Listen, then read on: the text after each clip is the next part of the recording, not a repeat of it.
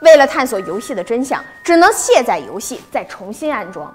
当你重新打开游戏之后，你可以选择探索你的新家。在2楼的墙壁上有一个可以输入密码的暗门。然而，当你输入了密码之后，这个游戏的恐怖才正式的拉开帷幕。翻阅女孩的日记，其实最近有一个红发男人一直在你家附近徘徊。打开电视新闻中报道的逃犯，竟也是一头红发。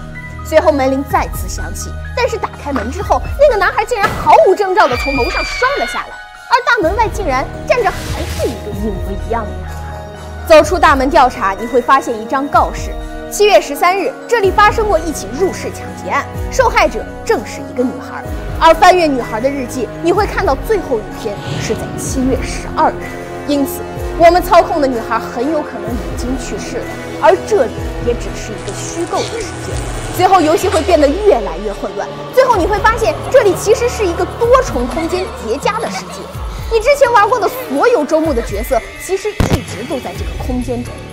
然而这个游戏真的这么简单吗？